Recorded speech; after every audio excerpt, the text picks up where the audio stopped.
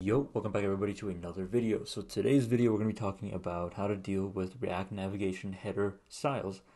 So this is what we're going to be building right here. It's a custom made header. We have a green background. We have a specialized logo in the top right corner, well in the right corner, and we have this button that if we click on it, it exits the app, like so. So without further ado, let's go ahead and get started. Today's video sponsor is ZigoCloud. ZigoCloud is a communication solution that provides voice, video chat, and live streaming abilities. With over 20 UI kits ranging from live events to one-on-one tutoring, ZigoCloud provides several templates in multiple different platforms and languages.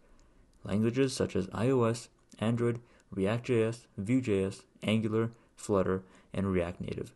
Setting up an app takes less than 10 minutes to do, and all you need to do is specify the use case for your app that you want to integrate and which platform you want. It's very plug and play. The documentation easily provides code snippets for both HTML and NPM packages. And the final result is a fully functioning live voice and video chat software. Check the links in the description down below to get 10,000 free minutes to build a powerful communication application. And now, back to the video. Alrighty, so this tutorial is going to be fairly universal. If you're not following along with this course, no worries, you can still find benefit from it. The way that we're going to start this off is go ahead and open up wherever your stack screen is available to you. In our case, it's in the app.js file. And inside of here, we can give it header styles for each individual stack screen. So we have home, and we have selected anime as our two routes, two screens. And so inside of home is where we're going to primarily do our customization. I'm going to give it a prop called options. And inside of here, I'm going to just create a quick function called like so. And here we'll just do a return with curly braces, not the smooth ones, the curly ones. And we can give it some styling if you want. So we have a whole bunch of props available to us. We have animation, content style, header, and all that good jazz. But what we're going to do is we're going to do header style. And inside of here, header style has one styling available to us, which is background color. And for this background color, let's give it red, because I think red looks a lot cooler than green. And after that, let's do something like header title style. So this will actually edit the title styling right here, so the home. And this gives us a lot more options. So we have color, font family, font size. We do have also padding and margin if you want to use that, but we're not going to use that. So let's do something like font family. Let's do something really crazy. Let's do like 50 font of 50. And then we can do font family. And here we can define font family as Montserrat at, let's do light. And then after that we'll do color to be yellow. And let's do, yeah, that should be fine. And so now we see that it changed the color, made the font, oh, I don't know why I said font family twice. Font size, there we go. Font size at 50, font family, Montserrat light, and set at yellow. Coolios.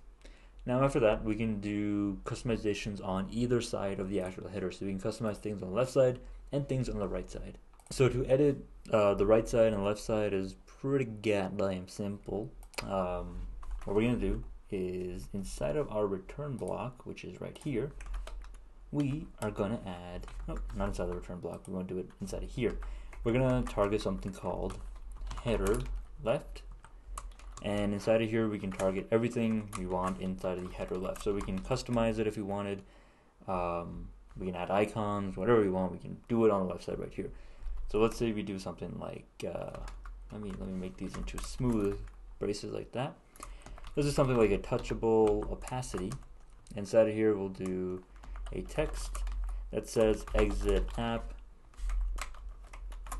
and inside of the touchable opacity, let's do on press. On press, we will run something called back handler dot exit app. Now this is something that React Native actually has itself. This allows you to exit the app. Pretty simple. And so let's set some active opacity so it doesn't dish up here too fast. So active opacity, I will set it at 0.8. And so now if we try it out, we see that we have a button that says exit app. We click it and the app is gone. So now if we open it up again, let's go ahead and edit on the right side. It's going to be pretty much the same thing. You probably guessed how to edit that too. All you have to do is header right and header right like so. Smooth braces, not curly. Smooth braces. And inside of here, let's add a small image. So what we'll do is we'll do view. Inside of the view, let's give it some simple styling. So let's do style. I'm a bit too lazy to make a style variable. So what we'll do is height at 50 and width to be 50.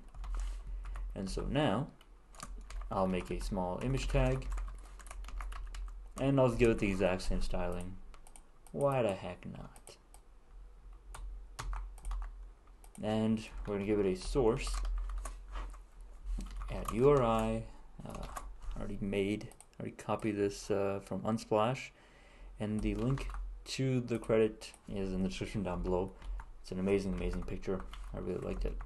Reminded me of that Ghibli movie. I can't remember the name of it. Spirited Away, I think. But anyways, so now we have an image on the right side right there. Alright, so that pretty much concludes this tutorial. It was a fairly quick one, but that's pretty much how you cover the basics of customizing the header title, adding things on the left and right side of the actual header.